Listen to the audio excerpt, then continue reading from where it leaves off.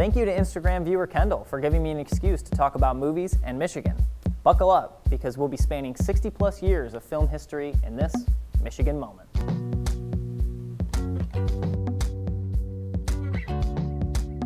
When the musical This Time for Keeps was shot on Mackinac Island in 1946, it was the first Hollywood production set and shot in Michigan. Featuring the Grand Hotel as a primary location, many of the interior shots were done on a soundstage back in LA.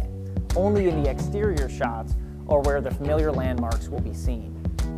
On the soundtrack, you'll find When It's Lilac Time on Mackinac Island, written by Leslie Kirk. And for all those who are wondering, it's June.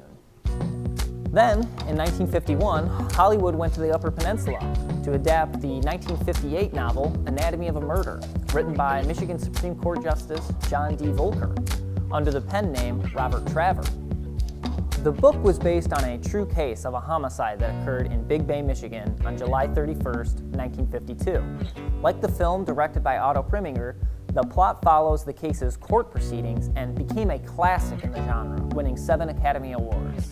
The film was shot on location in Big Bay, Marquette, Ishpeming, and Michigamme, Michigan, and held its premiere at the United Artists Theater in Detroit on July 1st, 1959.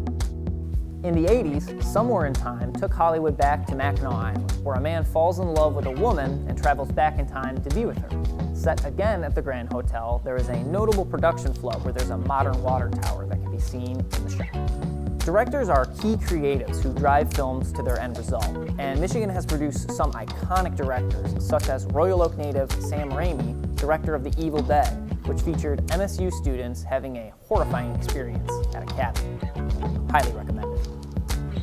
Eddie Murphy stars as Detroit Police Department detective Axel Foley in Michigan-born Jerry Bruckheimer's Beverly Hills Cop. Filmmaking maestro Francis Ford Coppola was also born in Detroit, as well as B-movie king Roger Corman, and screenwriting Olympian Paul Schrader lived in Grand Rapids.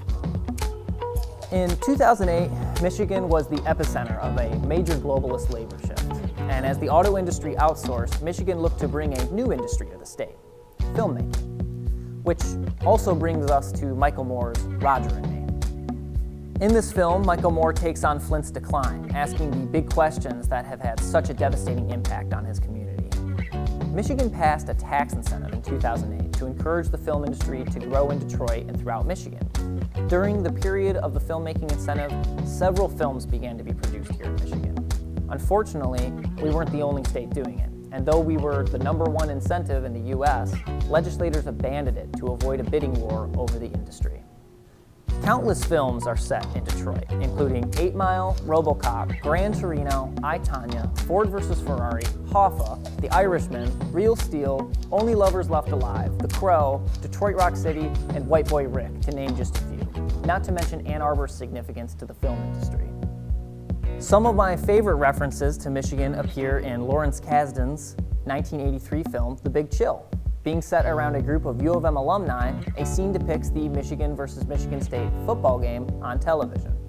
I'll end with a classic reference in Alfred Hitchcock's North by Northwest. An announcement states, a train is heading from Chicago's LaSalle Street Station to Detroit, including stops in Kalamazoo, Battle Creek, Marshall, Albion, Jackson, Ann Arbor, and Ypsilanti.